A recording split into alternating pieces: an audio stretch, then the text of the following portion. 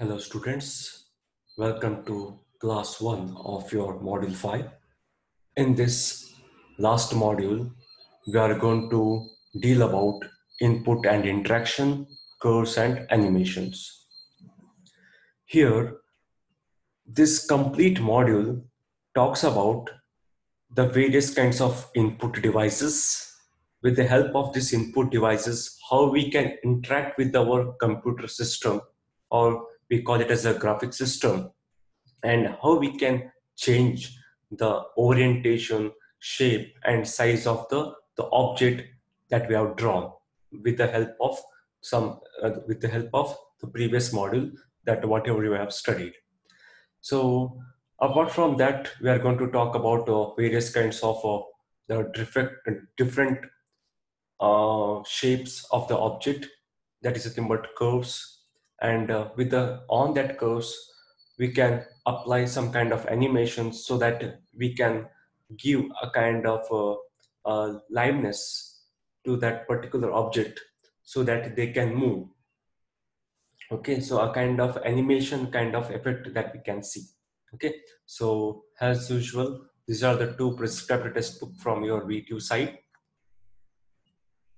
So in the portion that we need to cover, okay, so as I said, input and interaction, so many input devices, then some display list and display list modeling, and programming event driven inputs, that is the menus. Okay, picking all these operations will come under this programming event driven input. Then some of the logical operations, okay, that is OR operation, XOR operation, AND operation. Then curved surfaces, in that we are going to see quadric surfaces, and with respect to quadric surfaces we are going to see its OpenGL commands, and cubic surfaces and its OpenGL functions. And finally, we are going to use a very important spline curve, that is a Bezier spline curve. Okay. With respect to that curve, we are going to plot the surfaces. Okay, and with respect to that OpenGL functions, we are going to see. So you can see that the almost 70% of the portion of for this module 5 is covered from textbook 2, and remaining 30% of the portion is covered from textbook 1. Okay, so these are the chapter number 3 and these are the chapter number 3, okay, that belongs to textbook 2, and chapter 8 and chapter 13 belongs to textbook 1. So let us see this input and interaction. Okay, so computer technology was enabling users to interact with the computer displays, right? Because whenever we create any image, okay, it will keep on displaying that image. Okay, but whenever we want to change, okay, its size, its shape, its orientation, at that time we are unable to do the changes. Okay, because we have written the program like that, because it will keep on displaying the same content, okay, whatever we have mentioned in the program. But whenever we introduce a kind of interaction to that program, okay, that is the thing, but the program is going to ask some input from the user. Okay, so with the help of that input, now in the program we can make a kind of code so that we can change the shape, size, and orientation of the particular output. So with respect to that, we have to include some kind of interaction to that output. So Ivan Sutherland's Sketchpad project launched the present era of interactive computer graphics. Nowadays, everyone is using this touch screen mobile. Okay, few years back, if you see this particular some models like a Samsung, okay, in that Samsung Note, there you will get a kind of stylus pen. So with the help of that pen, okay, so whenever you place that point, that pen tip on the screen, on the mobile screen, okay, so it is going to get activated with some signals. It is going to trigger to that display, and some kind of the changes is going to happen in the screen. Okay, so nowadays it is very rare to see such kind of stylus pens, because nowadays everyone is using their fingertip. Okay, so whenever you're pressing on your mobile screen, okay, so whenever you open up any kind of any application, so just when you touch your fingertip on that icon, that application icon, it is going to pop up. Okay, so such kind of interaction, okay, is initially it was given it is given the idea by means its idea is given by this Ivan Sutherland. Okay, I hope many times I hope you can see that many times we are talking about Sutherland, because Sutherland is nothing but he is the father of computer graphics. So user sees an image on the display. He reacts to this image by means of interactive devices such as mouse, right? So whenever you're using any system, okay, you can interact with the system with the help of mouse, right? Without a mouse, how you can open up, how you are going to close, okay, any windows, okay, how you are going to shut down the PC, okay. Yes, you can go for the keyboard, okay, but the keyboard interaction is not that much smooth as compared to the usage of mouse. The image changes in response to his input, he reacts to this change and so on, right? So whenever you change the mouse cursor, okay, so you're taking the mouse cursor from here to here, okay, here to there, okay, and by using this mouse cursor, you are minimizing, maximizing, closing, okay, so whatever the changes that you want to bring in your screen, okay, you can bring it. So based upon that triggering, okay, the system is keep on changing its state. So here normally we are going to see with respect to OpenGL, we always use a library called GLUT. Okay, this graphics library utility toolkit always provides a minimal functionality that is expected on virtually all the system, such as opening the window, closing the window, minimizing the window, and with the help and use of a keyboard and mouse, and creation of pop-up menus. Okay, so creation of a pop-up menus is the thing, but typically in the Windows operating system, normally you want to refresh. Okay, if you want to refresh the system, what you're going to do, you're going to press the right button, okay, right mouse button, okay, so it is going to pop up the window. Then in that you are going to see the item that is refresh, so you're going to click that refresh. Okay, so a kind of such kind of pop-up menus that we also can be designed, okay, and with the help of this graphics library utility toolkit. And in this toolkit we can use some input devices like keyboard and mouse, okay, that we already studied. Okay, so I hope you can recall the callback function for a keyboard, that is a glut keyboard func, and similarly for the mouse, that is a glut mouse func. Okay, so all these libraries, okay, all this prototype of that particular commands will always comes into this glut toolkit. The next one, input devices. Okay, so we can think about input devices in two distinct ways. One is the physical devices and another one is logical devices. So the best example for the physical devices are keyboard and mouse, or you can include the joystick, okay, hand gloves, okay, all these things will come under physical devices. These are the devices which are tangible in nature, okay, you can touch them, you can feel them, you can see them, okay, by your naked eye. So such type of devices we call it as a physical devices. The next one is logical devices. This logical devices is characterized by its high level interface with application program rather than by its physical characteristics. Means these logical devices are intangible in nature. Okay, you can't see them, you can't feel them, but you can feel the presence of them. Okay, so here it is characterized by the high level interface, means a kind of APIs, okay, a kind of high level interface, a kind of interface, okay, that is going to bound, that it is going to bind between the user, okay, and the application program.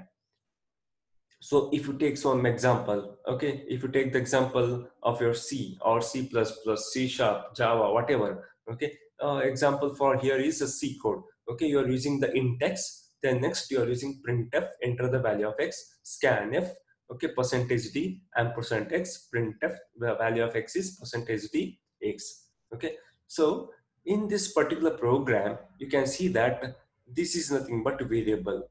Okay, and this printf function, it is says that it wants some value from the user. Okay, so it is going to display that message, okay, on the console, enter the value of x. Okay, after that you can see the mouse cursor, or the particular cursor is keep on blinking, which indicates that it is waiting for the user input. Okay, so once you give the input, okay, and once you press the enter, it is going to take that input, okay, and it is going to store in this particular variable, okay, that is x. Okay, and next it is going to print the statement, and it is going to display that value that you have mentioned to it. Okay, so here whenever you see this printf, okay, whenever it gives that, okay, enter the value of x. Okay, so next it is keep on blinking that cursor, and it is waiting for the user input. Okay, assume that you are not at all given the input, okay, but still it is keep on blinking that cursor. Okay, assume that you kept the system as it is, okay, and you come after 1 year. Okay, if you come after 1 year, okay, you can see that it will be there in that same state only, means it is not at all moved to any state. It is keep on asking, give me the input. Okay, once you give the input, okay, once you press the enter, then only it is going to process. Okay, I hope in your the subject called mm, FAFL or TOC, that is machines, that is a Turing machine, okay, Muri machine, Milli machine, then finite automatas. Okay, there you have seen, right? That is a transition from one state to another state. Okay, so that type of things can be seen over here. Okay, obviously the complete computer system is depends on this TOC, theory of computation concepts. Okay, similarly you can use some other functions like get character, put character, get ch, okay, put ch. Okay, and with respect to C++, you can go for C in, C out. For the Java you can use this system.out.println. For C sharp you can use console.write line, read line. Okay, these are all the kind of logical input devices. So with respect to this physical input devices, again, we have two types, that is pointing devices and keyboard devices. Yes, these are very understandable concept, okay, because it is very easy to, because many times you have seen these things, you have understood these things. Okay, pointing devices are nothing but these are the physical devices that allows the user to indicate the position on the display, and almost incorporates one or more buttons to allow the user to send the signals or interrupt to the computer. Okay, so pointing devices are the devices which always gives the position on your display with the help of mouse cursor. Okay, and it is going to give you one or more buttons, that is a left, right and middle button. Sometimes you can see the scroller also. With the help of these buttons, okay, so by pressing these buttons, okay, or releasing the buttons, okay, you can change the status of your computer. The next one is keyboard devices, is almost always a physical keyboard, but can be generalized to include any device that returns the character codes. Okay, so you're pressing the keys. Okay, so that is something, but the physically you're pressing the keys. Okay, so that once you press the key, that it is going to give the signal, okay, to the system, and whatever the button or whatever the key that you have pressed, okay, its appropriate ASCII value will be sent to the system. Okay, and system is going to perform the remaining task. Mouse, trackball are similar in use and often in construction as well. Okay, so this is your typical mouse. Okay, normally we can see. Okay, and this is the trackball. Okay, so as this says that the construction wise both are same. Okay, So let us see that. Okay, with respect to this mouse, when turned over, a typical mechanical mouse looks like trackball. Okay, so when we compare this trackball and this mouse, but in our mind we should keep it as a, it is a mechanical mouse. Okay, nowadays it is very difficult to see the mechanical mouse. Everywhere you can see these optical mouses. Okay, so in the few whenever you turn over this mechanical mouse, at the bottom you can see a kind of a small ball will be there. Okay, so in both device, ball will be there. Okay, that is in the bottom. Okay, so same kind of that ball will be kept on this track ball. Okay, so here it is under and it is on that, means about to that track ball. In both devices, the motion of the ball is converted into signals sent back to the computer by pairs of encoders inside the device that are turned by the motion of the ball. Means whenever you are going to change, okay, the mouse position, okay, whenever you change this mouse position, or whenever you keep your finger, okay, finger on this mouse, on this ball, and whenever you change, okay, whenever you change its location, okay, that will be that mechanical energy. Okay, mechanical energy will be get converted into electrical energy, and that will be sent to the computer by pairs of encoders. So by pairs of encoders means it is the integration of x direction, integration of y direction. Okay, so together this integration of x and integration of y is combined, and it is going to give the appropriate location with respect to xy axis.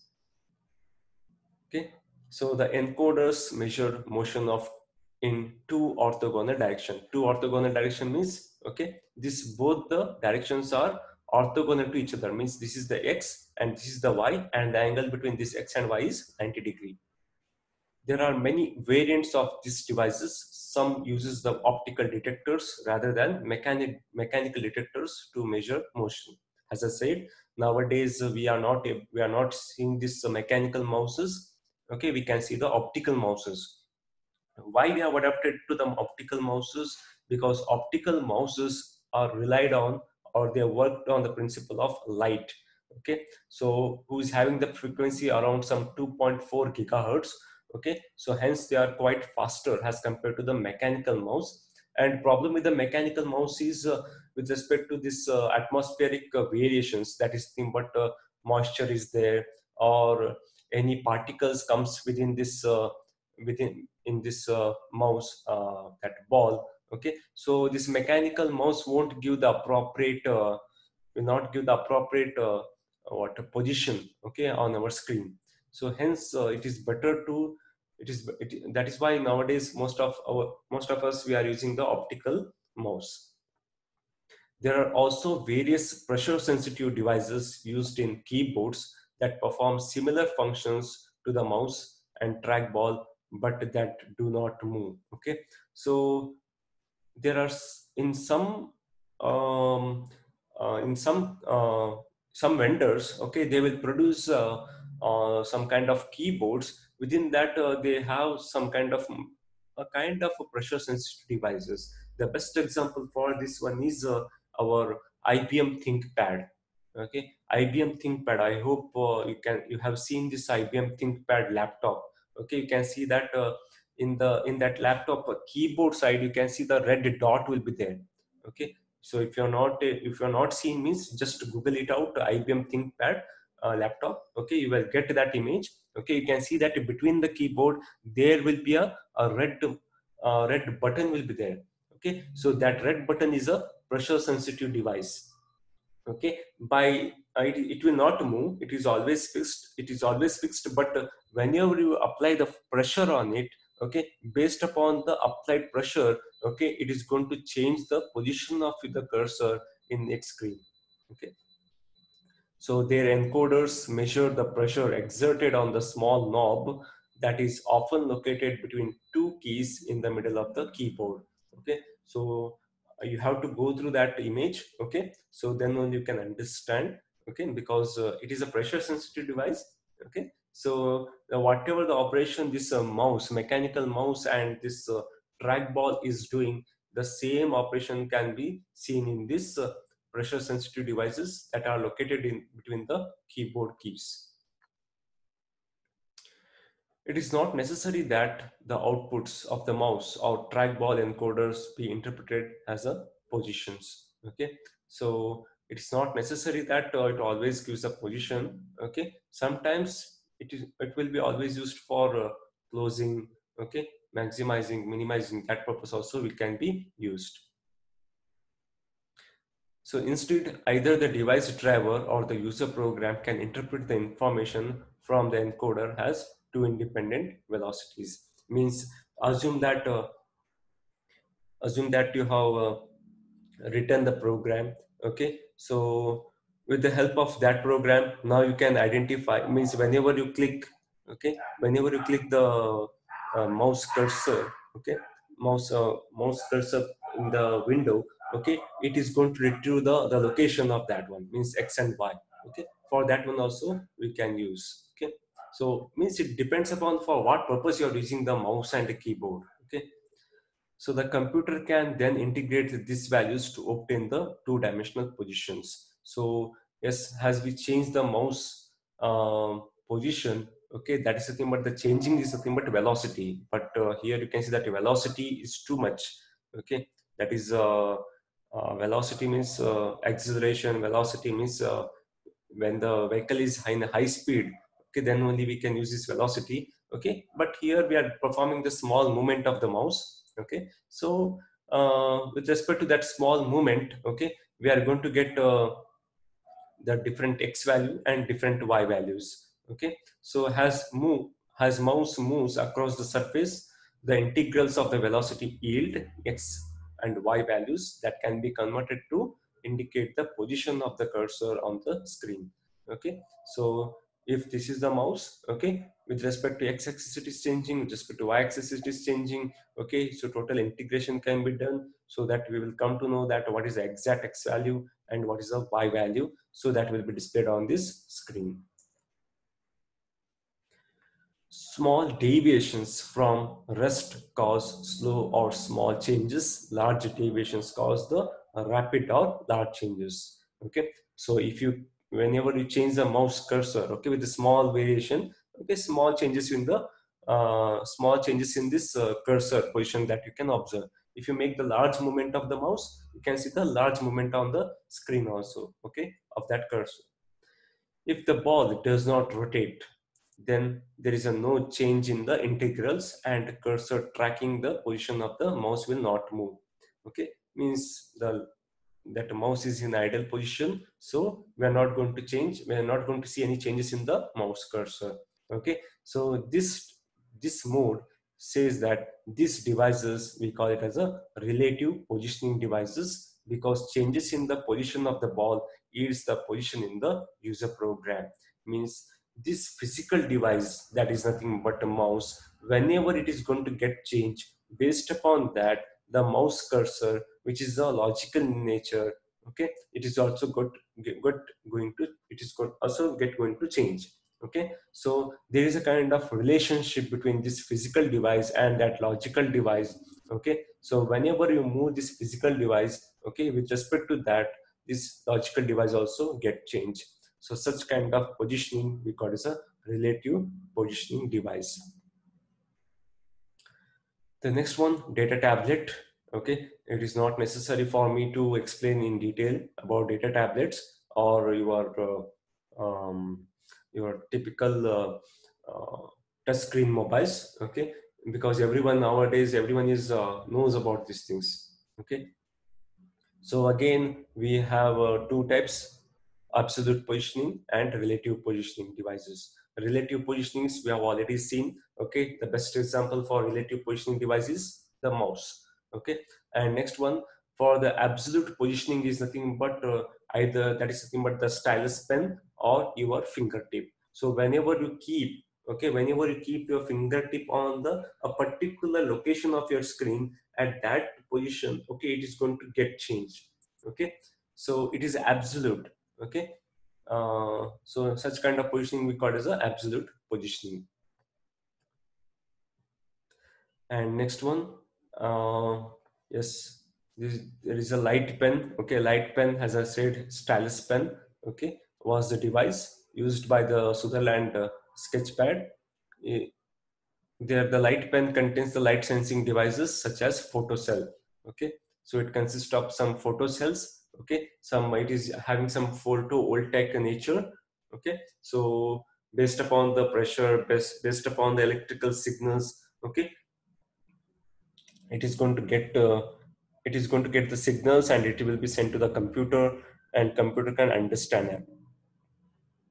The next one, joystick. Okay, joystick is nothing but the motion of the stick in the two orthogonal direction is encoded, interpreted as a two velocities, and integrated to identify the screen location. I hope many of you have used this joystick. At least you have seen this joystick. Normally, while playing the games, okay, we are going to use this joystick. Okay, it is a kind of stick. Okay, and it associated with some kind of buttons. Okay, and with the by holding this joystick, okay, you can orient in x-axis, y-axis. Okay, so which indicates that you're playing the game. Okay, and you're moving the object, okay, of that particular game in the x-axis and y-axis direction. So apart from that, the applications of this joystick is if you want to do the flight simulator, okay, or helicopter simulator, okay, some kind of simulation. If you want to perform at that time, joysticks will play very important role. The next one, the space ball. Okay, a space ball looks like a joystick with a ball on the end of the stick. However, stick does not move. Okay, so you can see that this is the space ball. Okay, it exactly looks like a joystick. Okay, means it also contains the stick, but on the stick we have this ball. Okay, and this ball does not move. Okay, it is fixed in nature, and this stick is also fixed in nature. So it is a pressure sensitive device. This sphere is a pressure sensitive device. So here, whenever you place the fingertip, okay, on this sphere, and whenever you change your fingertip, okay, based upon the movement, the position or the position of the cursor is going to get changed on your display.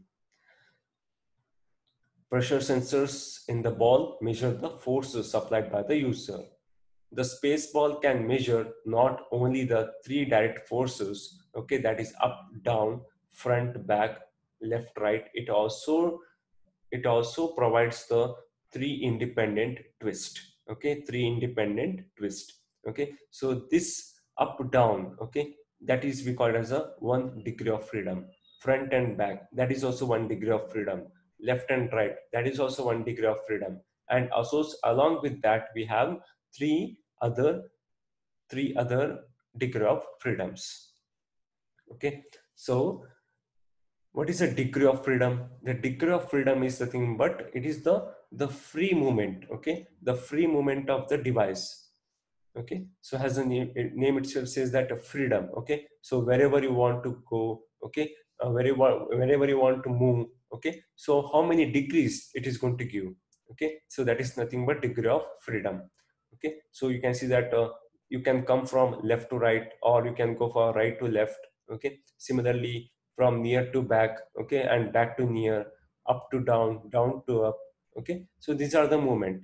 Okay, and with respect to that, if you want to perform some angular orientation, means if you want to move from left to right, okay, but if you want to move from left to right, okay, with an angle, okay, with an angle, okay, that is nothing but roll.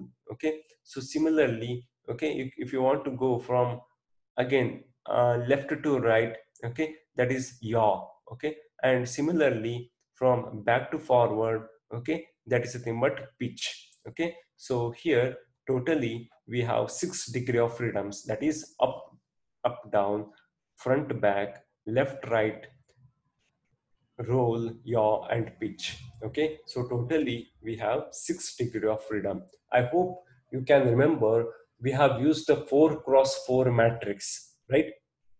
4 cross 4 matrix, in that this 4 cross 4 matrix will gives us 16 coefficients, means 4 cross 4 means 16 coefficients. Okay, but in the computer graphics terms we call them as a 16 degree of freedoms. Okay, 16 degree of freedoms. Okay, so you can see that for the 6 degree of freedoms only, it became a complex. Okay, if you are using the 16 degree of freedom, it will become more complex. Okay, so I want you to go through the Google, okay, and type some uh, degree of freedom. Okay, you can specify the values, that is a 6 degree of freedom, then go for 8 degree of freedom, 12 degree of freedom, 16 degree of freedom. Okay, you are going to get the images. Okay, so you can analyze that part. Input devices such as Nintendo's Y incorporate the gyroscopic sensing of positioning and orientation. Okay, I hope you have heard about Nintendo. Okay, PlayStation. Okay, Xbox 360. Okay, these are the kind of the gaming input devices. Okay, that also supports the gyroscopic sensing. Gyroscopic means relating to the gravitational force. Okay, nowadays in our mobile also we have this gyroscopic sensing. Okay, that is the thing. But if you want to open the compass, okay, so first of all you have to move the you have to you have to move the mobile in the kind of infinite direction, means a kind of infinite symbol kind of direction you have to move. Okay, so that your mobile will get adjust to this gyroscopic sensing. Later when you place based upon the north pole and south pole, okay, that a magnitude attraction, okay, and repulsion, it is going to give the direction that which is the north, which is the south, okay, and east and west. The next one comes logical devices. Okay, I hope you have already studied. I hope you already understood these logical devices. So two major characteristics for the logical behavior of the input devices. The first one is the measurements that device returns to the user program. Okay, so whatever the values it got, that it is going to return to the user program. Okay, then the time when the device return those measurements, how much time it is going to consume. Okay, means what is the time, how much amount of time it is going to take to return that measurements to the user program. Some earlier API defined 6 classes of logical input devices, but OpenGL does not take this approach. Okay, so OpenGL is having, okay, its own set of classes. Okay, but if you see in a typical way, okay, in a theoretical way, okay, normally we have a 6 classes of logical input devices.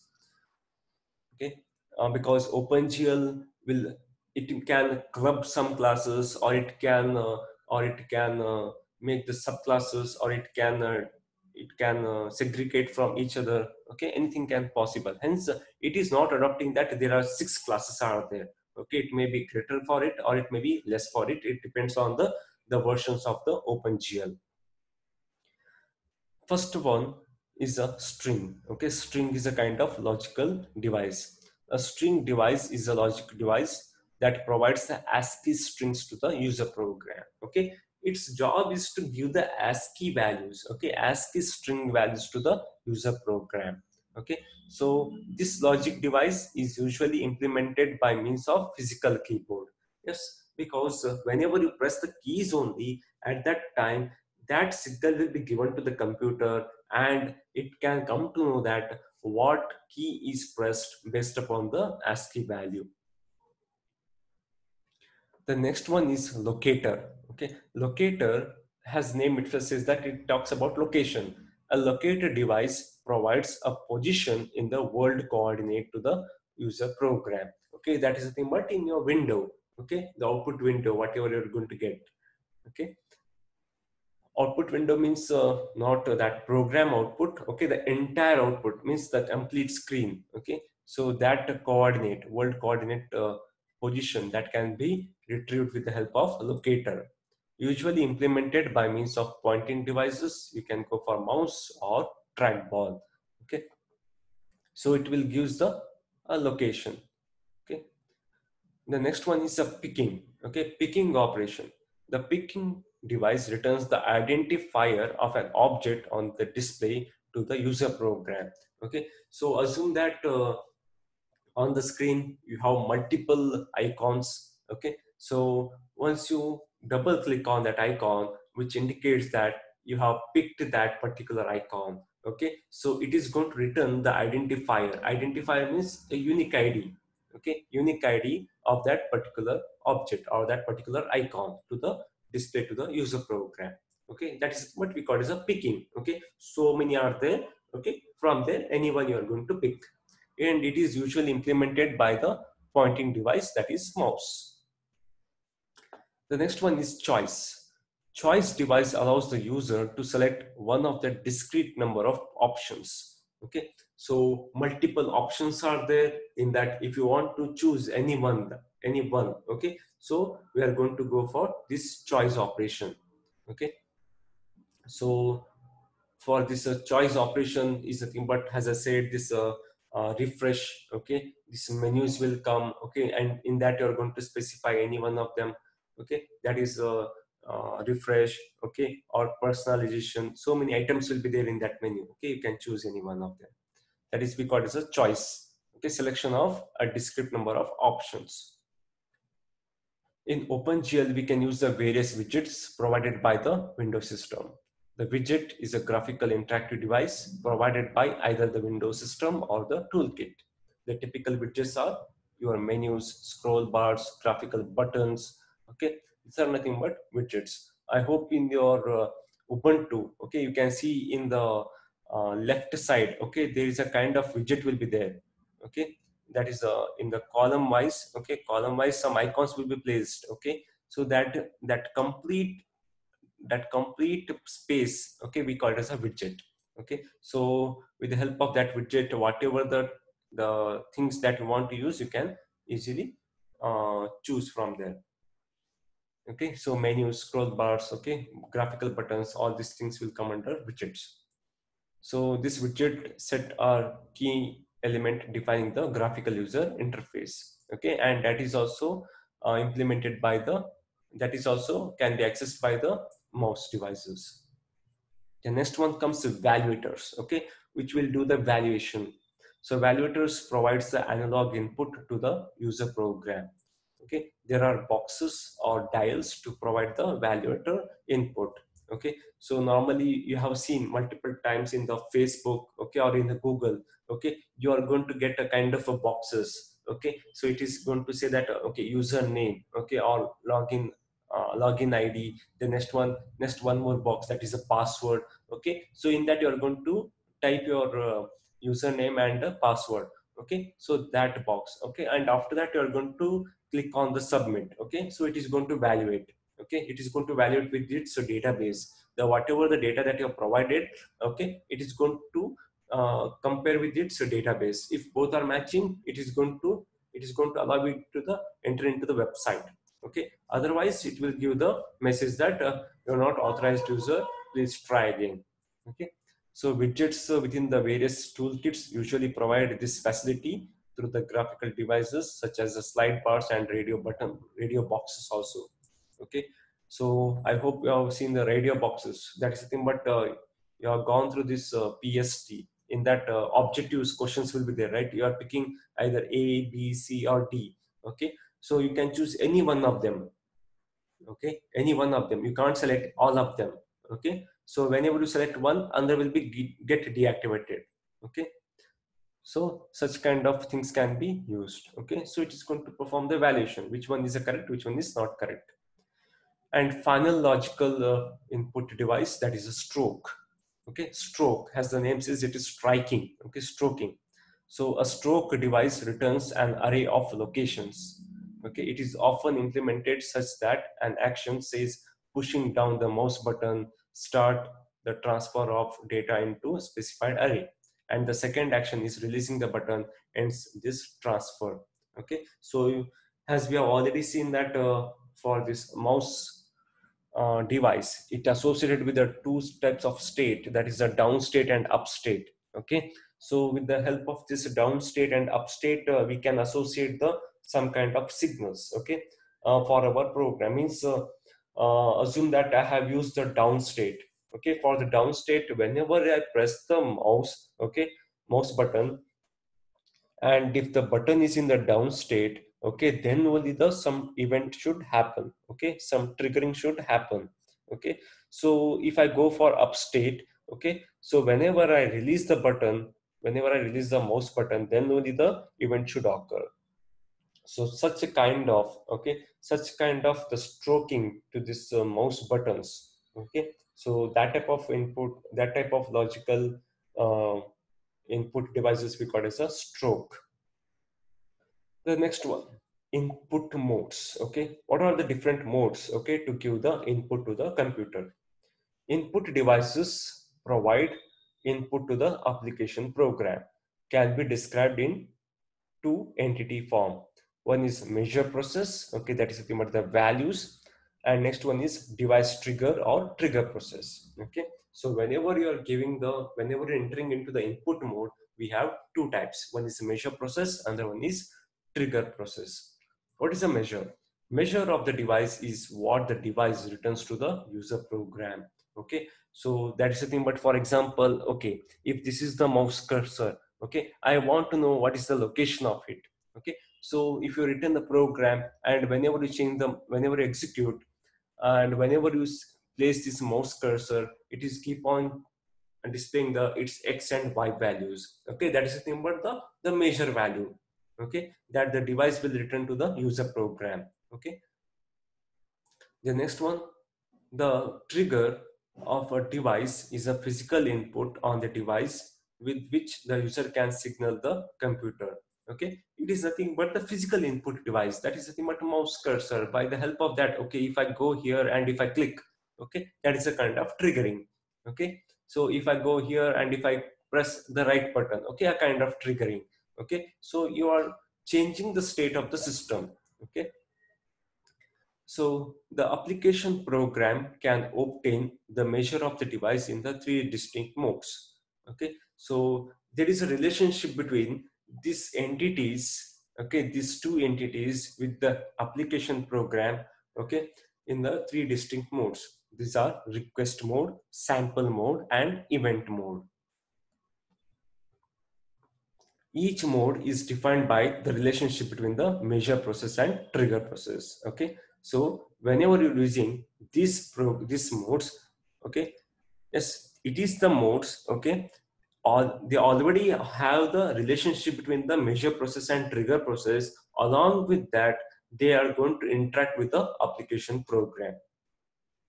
Once a measure process is started, the measure is taken and placed in the buffer.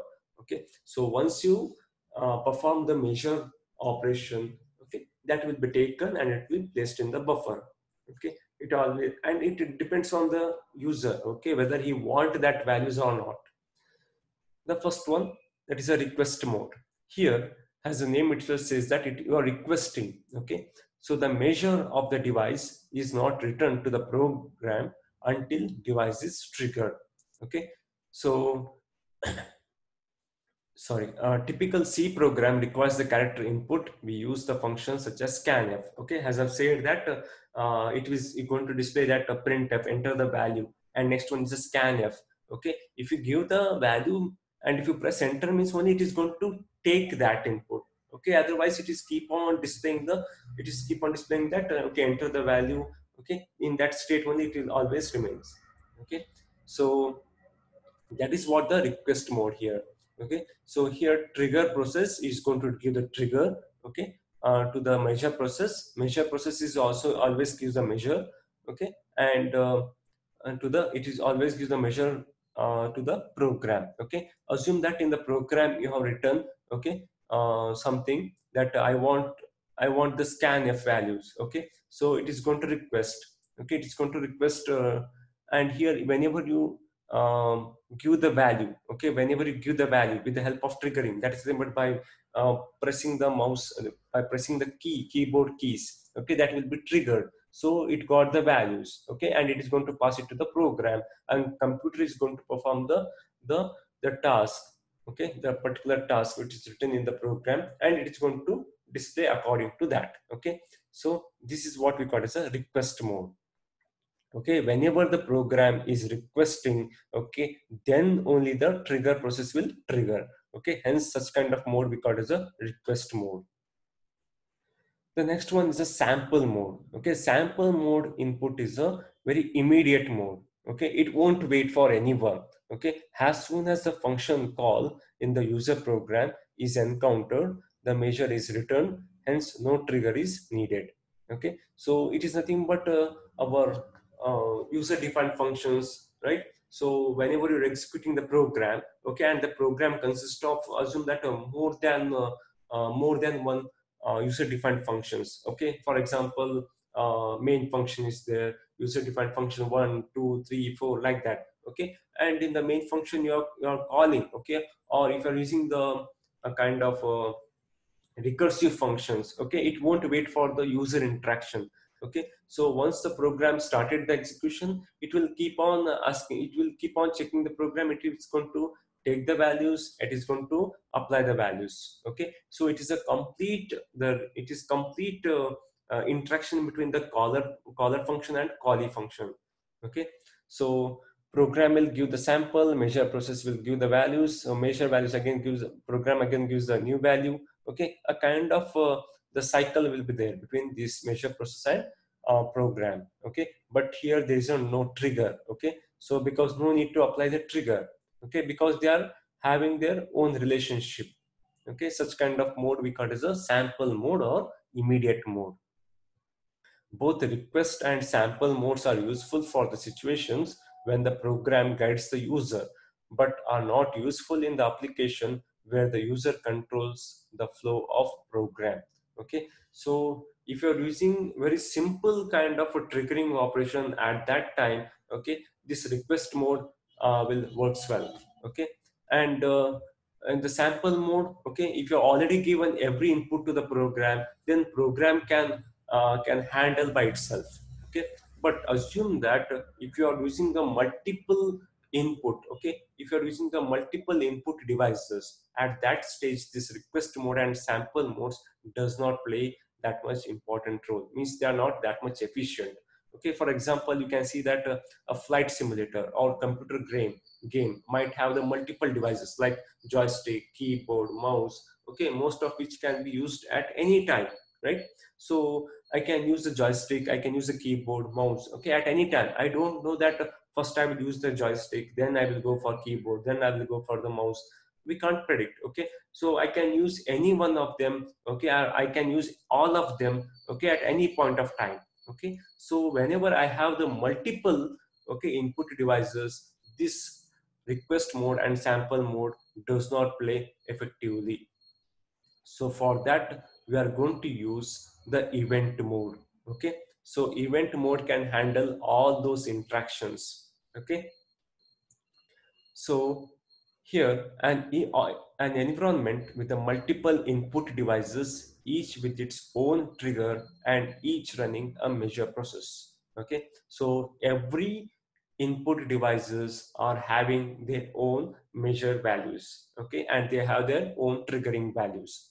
So each time that device is triggered, the event is generated. The device measure, including the identifier for the device, is placed in the event queue.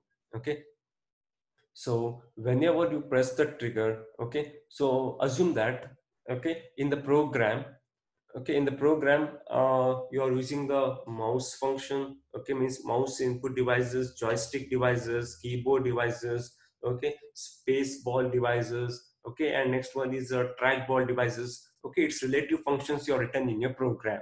Okay, so now chances are there that I can use any input devices at any point of time. Okay, I can use all of them together also.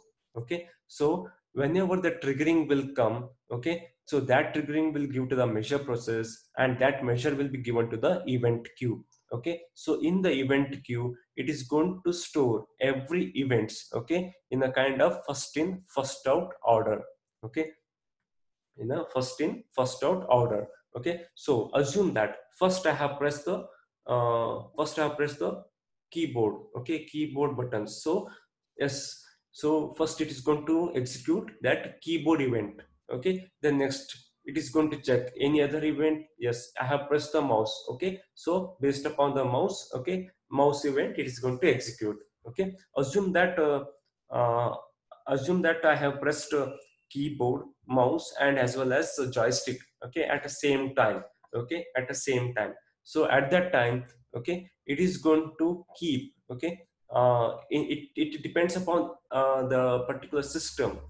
Okay, so in for which object it is given the more priority. Okay, so based upon the priority, okay, it is going to trigger, okay, that will be given to the measure, okay, and that will be stored in the event queue. Okay, so assume that the keyboard is having the highest priority, the next one is a mouse, and the last one is joystick. So the first keyboard event will be executed, then the mouse, and after that the joystick. Okay, so in that way it is going to execute. Okay, so the user program, the device measure, including the identifier for the device, is placed in the event queue. Okay, so for every devices, okay, it is having its own identifier. Okay, with the help of identifier, it is going to come to know that which keyboard or which input devices has been used. The user program can examine the front event in the queue, or if the queue is empty, can wait for the event to occur. If there is an event in the queue, the program can look at the event's type and then decide what to do. Okay, so program, it was asking, okay, that I want that particular event, but it should wait, okay, until and unless there should be a triggering process, and that will be given to the measure, and measure should give it to the event, then only that event can be passed to the program. Okay, so then only the particular program can perform the specific task, okay, with respect to that input devices.